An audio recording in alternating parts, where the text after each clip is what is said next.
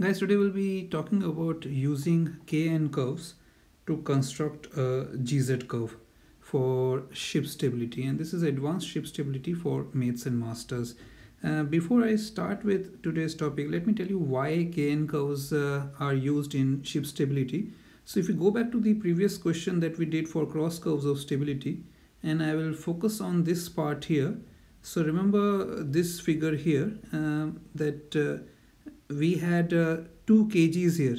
So there was an assumed height of the kg as denoted by the small g, and this is the assumed height for which the cross curves of stability are constructed.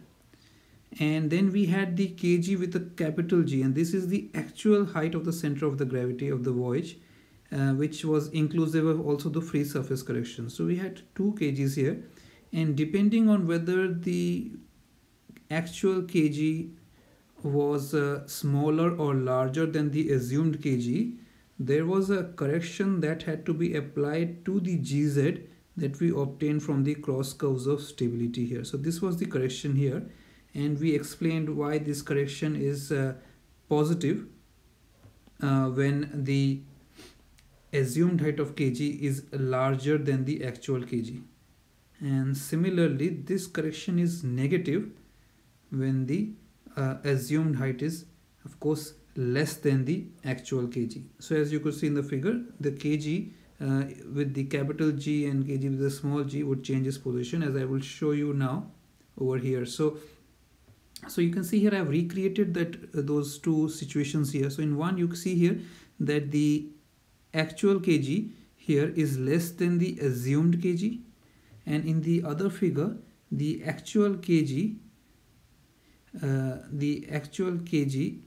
here with the capital G is more than the assumed kg for which the cross curves were constructed. Now in one you had to add the correction, in the other you had to subtract the correction to the gz that you obtain from the cross curves of stability.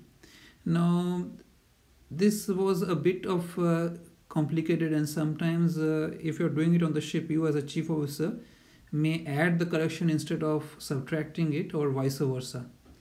So these in order to eliminate this possibility, some shipyards draw the cross curves for an assumed value of 0 kg with a small g. So here small kg is 0.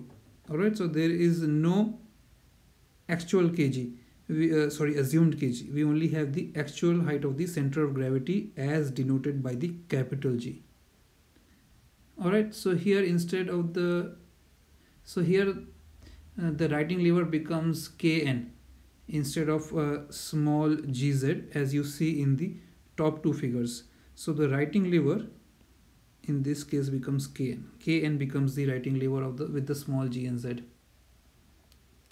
So because the fluid kg of the voyage will always be positive, in this case Kn is always greater than gz.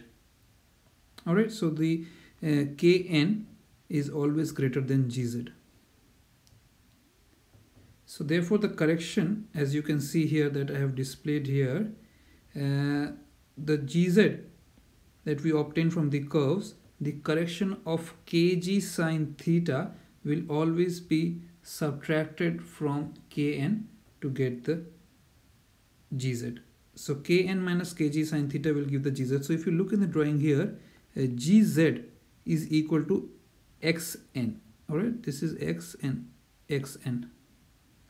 and xn equals to Kn minus kx, Kn minus kx, the small n, that is equal to xn.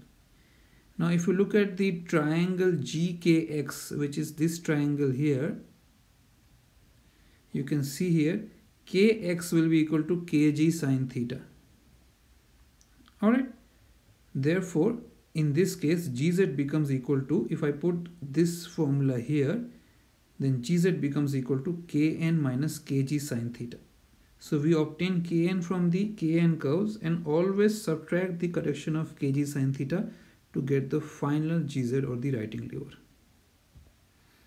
Alright, so don't worry too much about that, but I thought before we start with the Kn curves, I'll show you why this correction exists. and why are we using it in the question. So we'll take up a question today, and in this question we are required to construct the GZ curve when the displacement of the ship is given as 65,000 tons, the km is 13.42, the kg solid is 8.2 meters, the free surface moment is 6,500 tons meter. And once you construct the GZ curve, so from the GZ curve constructed, you have to find the GZ at about 70 degrees angle of heel. So the first thing that we do is obtain the free surface correction, and that is obtained by dividing the free surface moment by the displacement. So as you all know that the free surface correction is a correction applied to the GM solid. It is always subtracted from the GM solid to get the GM fluid, and this correction applies in cases where the vessels have slack tanks, because of which there is a virtual loss of GM during the voyage, and that is one consideration that we have to take into account before we sail out from the port. So the GM that we use for sailing out from the port is GM fluid, because it is much reduced from GM solid, and it also takes into account the free surface moment that may occur during the voyage. So 6,500 divided by 65,000 will give us a free surface correction of 0.100. So 6,500 and 65,000 are values given to us in the question. Then we calculate kg fluid. So just like GM solid is so free surface correction is subtracted from GM solid to get GM fluid. The opposite happens with kg fluid. So kg fluid is equal to kg solid plus FSC. Alright. So in comparison, if you think about it, GM fluid is equal to GM solid minus FSC. But the inverse reaction occurs with the kg fluid. So in this case, the kg solid is given to us as 8.2 meters in the question, and 0.10 of free surface correction is just now being calculated by us. So in that case, we get a kg fluid of 8.30 meters. Alright, this is our kg fluid. And then to calculate our GM fluid, we have km minus kg fluid, which is 13.42. km is given to us in the question, and we subtract the kg that we have just calculated, and we get the GM fluid as 5.12 meters. Alright, now we'll be using Kn curves to obtain the data of the Kn for a displacement of 65,000 tons for the various angles of heel that the ship may experience during the voyage. So here, alright, so theta is the angle of heel, and if we go into the Kn curves for a displacement of 65,000, let's go into the Kn curves here. So you can see here, these are the Kn curves, and if I can show it to you, 65,000 will be somewhere over here, right, between 60 and 70. So for different angles of heel, which is given here as 10 degrees, 20 degrees, 30, 45, 60 and 75, just go up perpendicular from 65,000. As you keep going up, wherever you intersect the curve of the heel, just draw a parallel line to the y-axis like this, and that you get the value of Kn from the y-axis here. Alright, so as you keep going up, draw a perpendicular line all the way from 65,000 going up. Alright, so I'll draw a perpendicular line here. Just draw a perpendicular line here, and wherever it cuts the Kn curves, and for various angles of heel, just draw a parallel line to the x-axis and obtain the value of the Kn for various angles of heel. You can only obtain the ones which are given to you in the curve. So they are not 10, 20, 30, 40. It's 10, 20, 30, 45, 60, 75. There are some random numbers here, and these are the values for which you can get the Kn values. So once you use the curves to get the Kn values, we go back to the calculation, and we assume that we have found the Kn now from the Kn curves. But to that, we have to apply a correction of kg sine theta, which is always subtracted. So the advantage with using Kn curves is that you have to remember only one correction, which is always negative, which is always subtracted. Whereas when we were using cross curves of stability, to obtain the GZ, we had to sometimes add the correction and sometimes subtract the correction depending on a comparison of the actual kg with the assumed kg for which the curves were created. So you get the difference. Alright, so you watch my previous video as well, where I have discussed the cross curves of stability, and you will see what I'm talking about there clearly as well. So here using kn curves gives us the distinct advantage of just remembering that we always have to subtract the correction of kg sine theta. So kg, as we calculated above, kg is kg fluid, so I will put kg fluid here, is 8.3. so in each case subtract 8.3 multiplied by sine of the angle of heel. So in the first case is 10 degrees, the second case 20, 30, 45, 60 and 75 degrees of angle of heel. These are also the angles of heel that were provided to us in the kn curves. Alright, so every time you do that, you will get the gz value after the correction applied to the kn. Alright, in each case here the gz value is provided here. So these are the gz values.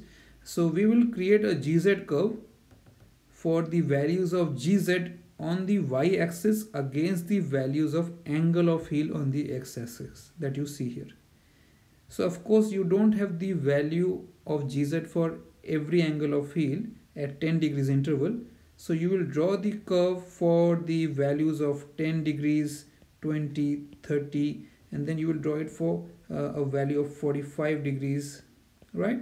And then the other two values are 60 degrees, and somewhere here will be 75 degrees. All right, so that is what you should be drawing the values for. So once you put the gz value, so let me show you an example here. So let's say the angle of heel is 10 degrees, right? So for a value of 10 degrees, your gz is 0.859. So what you do is you will go, you will draw the gz values. So you see the gz values and have an assessment of what is the largest value. So the largest value of the gz is 4.631. So you need a scale on the y-axis from 0 to about 5, which I have drawn here, right? Because the maximum value is about 4.6. So make sure that you measure out your scale. They should be equally placed at equal intervals. So of course you need a gz value of 0.859 as you go up from 10 degrees. So somewhere here, go and you will find 859 here. So that's why the curve is cutting somewhere here. All right, so this is 0.859. So of course it will depend on what scale you take, but I'm just giving you an idea of how to make these curves. Then again for 20 degrees, your gz value is 1.961. So you will go up from 20 degrees till the time you get a value of 1.961. So this is 1.961 will be somewhere very here. So that these are the values you will take. So you will take these different values for gz, and then you will join the dots and give the curve a smoothening on the top. So when you are turning the curve, give it a smoothening. Make sure it's a curve. Don't make it like straight lines. You have to draw it like a curve. And once you get the curve, all you have to then do, the question asks you to find out the value of the gz at 70 degrees angle of heel. So all you have to do is basically, you see 70 degrees is here, and we didn't have the value of angle of heel for 70 degrees. Oh sorry, 75 degrees is not here, I'm sorry. 75 degrees is somewhere here. Alright, so my apologies for that. So I will delete that 75 degrees. I got confused with 65 and 75. 75 will be here. So for 70 degrees of angle of heel, we didn't have the value of gz. So just draw a perpendicular from 70 degrees, as you see, the blue line. And then wherever it cuts the curve here, it cuts it here, draw a parallel line to the x-axis all the way meeting at gz. So here you will get the value of gz. I have got the value of 3.80. You will get similar values. Again, it depends on how you draw the curve. So don't get too bogged down by my value here or the value that you find in the books, because how you draw the curve, how thick is your pencil, how you smoothen the curve also will vary the answers a little bit. Go as per your scale. As long as you draw the curve to the scale and you smoothen out the curve, your answer should be very close to what I have shown you on the screen. But don't get bogged down by the exact value. Don't think that you have to get a value of 3.8. It could be slightly different, but close to the value that I have shown you. Alright, and then of course additionally what you can do is, as you learned from the cross curves of stability in my previous video, if you draw a perpendicular from the angle of heel value of 57.3 degrees, just draw a perpendicular and then draw a tangent from the 0 degrees line. As you see by the red line here, this is the tangent. Draw a tangent to the curve starting from 0 degrees, right? Wherever this tangent meets the perpendicular line drawn from 57.3 degrees, this intersection here, draw a parallel line to the x-axis, and that will give you the value of the initial GM as well that the vessel will sail out with. Alright, so this is again a GZ curve is very valuable to the chief officer on the ship. You are supposed to construct this curve and get a range or access, or get a range of your stability, get an idea about the range of your stability, also the vanishing stability at which the GZ will become zero again.